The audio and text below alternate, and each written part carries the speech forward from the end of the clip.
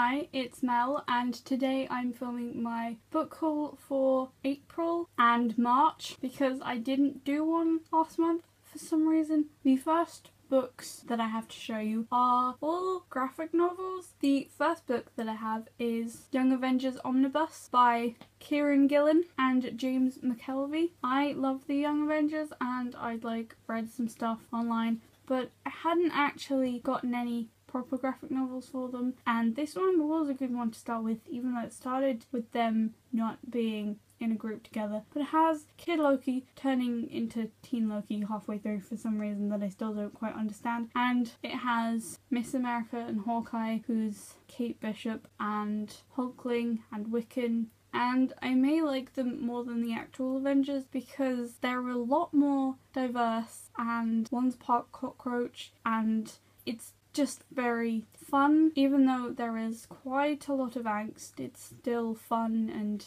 really enjoyable, and there's some really cool artwork in it as well. The next graphic novel is Serenity, Leaves on the Wind, which is a graphic novel for the movie following the TV series Firefly, which got cancelled, and Nathan Fillion was the star of that. This is the fourth one and I don't have the other ones, but it had Nathan on. The next graphic novel is a very violent one, and that is Deadpool Kills the Marvel Universe. This is really messed up. It's like Deadpool gets tortured, and then instead of killing him or making him insane, it just makes him want to kill everyone and not having the voices in his head anymore. The next graphic novel is Miss Marvel No Normal. This was really hyped up a while ago, like last year, and I got around to getting it and I haven't read it, and it's not like the other comic books that I have. It's in a really different, more artistic style. I think it's going to be good though. The next book that I got was still at Forbidden Planet. It isn't a graphic novel, but it is sci-fi, I think. It is Vicious by V.E. Schwab. Everyone loves this.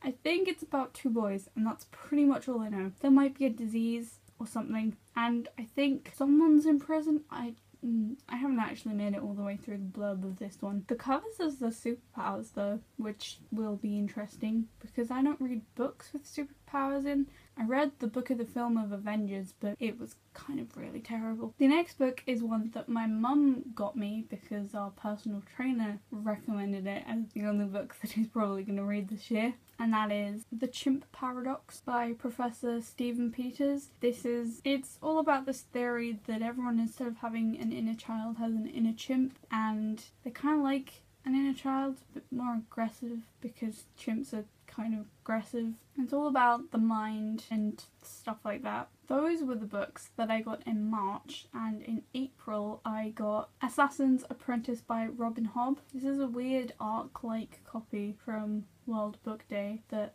one of the youth workers was like, "We have loads of these free books, do you want one?" And I was like, "Free books? Sure, whatever." And then she was like, "Yeah, have a book." And I got a book. It's something with the king and an assassin, probably the apprentice of said assassin. I went to London for a convention, and as soon as I got off the train in King's Cross, I spotted a bookshop in the train station, and I was like, "Can I go to see the books?" And then I found the YA section and was like, "Oh, all of the pretty books, I need them." So I got 2 books after being in London for 2 minutes, and then didn't get anything for the rest of the weekend, which pretty good, I guess. But those are Noggin by John Corey Whaley, a book about a guy who dies and then his head is put onto a different body, or his mind is put on someone else's body, and everything's different because he's been dead for a couple years. I think it's 50 years. I started reading it, but then I felt guilty because I was already reading 2 books that weekend. So the other book that I got in the bookshop in King's Cross was The Lux by Anna Godberson. I don't know what this is. Probably historical by the cover, and I didn't read the blurb of this one either because I just buy books without knowing anything about them.